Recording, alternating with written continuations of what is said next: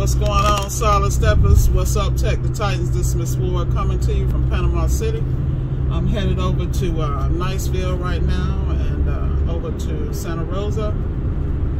But, you know, I was thinking today about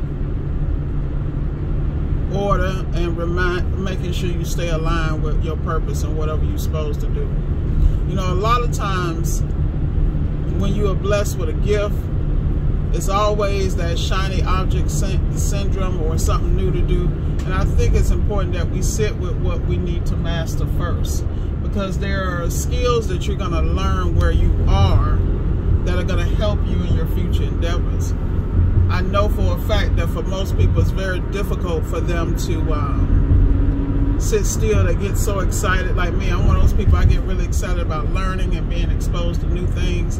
But the reality is, if you're going to be successful at anything, you have to have laser focus wherever you are, and you have to go as deep as you can, as far as you can, where you are and what you're working on, because you're going to be able to, if you succeed where you are, as you move over into other realms and other situations, you'll be able to excel quicker, because those same principles are going to assist you in your future moves. So remember, stay aligned, stay focused, and become the best wherever you are, the best you can be. I think that's important, because that same principle of being able to stick to something is something you're going to use no matter where you go. You know, the problem with most people is that they get bored quick. Like I was just talking to one of my roundtable members, and they're in the middle of planting a garden with their kids, and they're talking about the kids' lack of focus, or, you know, the kids really aren't enjoying it.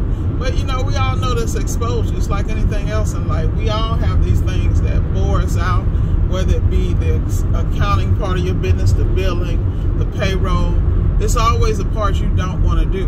But the key is, because you don't want to do, that should really push you to put systems in place so you don't have to do it. And checkpoints in those systems, so the only thing you got to worry about is staying focused on excellence, you know, whether it be the technical side that you enjoy or whatever it may be. But I think the bottom line is that most people don't have the patience to weather any storm or any situation. But that's a discipline factor. So getting back to what I said earlier, stay aligned with whatever your purpose is and whatever goals you're working on. And if you just focus on it, I mean, some things you can focus on for 7 days or 7 hours and it's done, like literally. And people don't understand that. Most of the stuff that you are dreading doing is not as difficult as we think it is. We just make it more difficult, you know, because we don't want to focus, and it's something that we don't like to do. It's a lot of things I don't like doing, trust me. But I push myself, because the more I delay, the harder it is for me to get to my next goals. And then when I go ahead and do it, I find out it wasn't that bad anyway. It doesn't matter how old you get. It doesn't matter how long you do something. It's always going to be those things that's distasteful, simply because of your previous experiences and what you know, what it looks like, what it feels like, you know, things of that nature.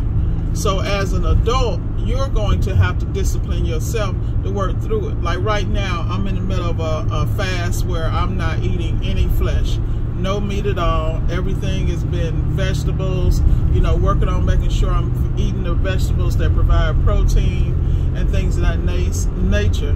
Simply because for what I'm doing right now, I need to be so clear focused. And for me, when I don't eat meat, I'm a lot clearer.